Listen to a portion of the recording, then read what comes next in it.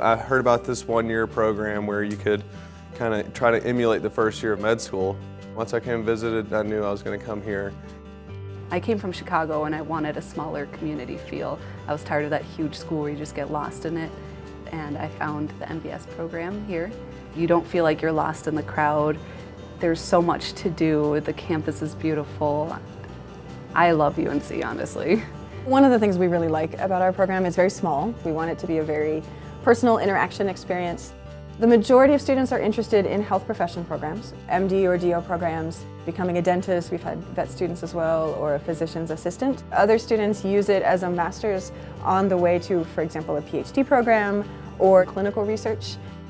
Because it's only 1 year, it gives them that opportunity to get that master's and move on.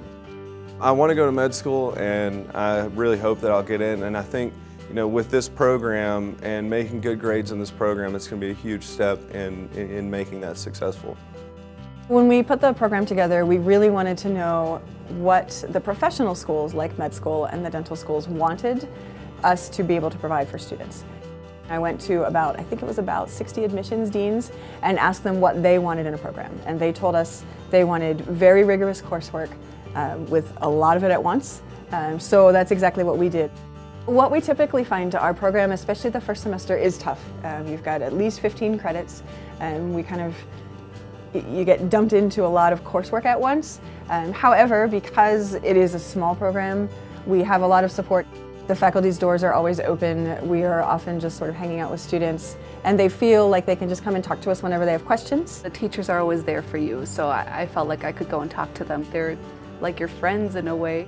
It's tough, but as soon as you start learning and you meet your people and you meet the professors, everybody becomes one big family. We really encourage our students to go talk to their faculty members, ask those questions, and really get that one-on-one interaction that you can really only get with the person who's teaching the class.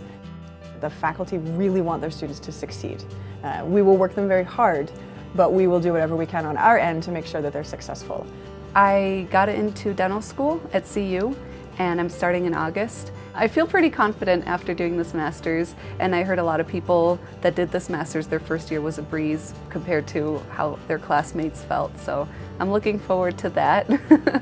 I am amazingly proud of our students and where they've ended up and the way that they've grown through the program, but I'm also really proud of our program. I feel like we offer something that is a big benefit for students. I'm excited. I feel way more prepared now coming up on the end of this program than I did after leaving my undergrad.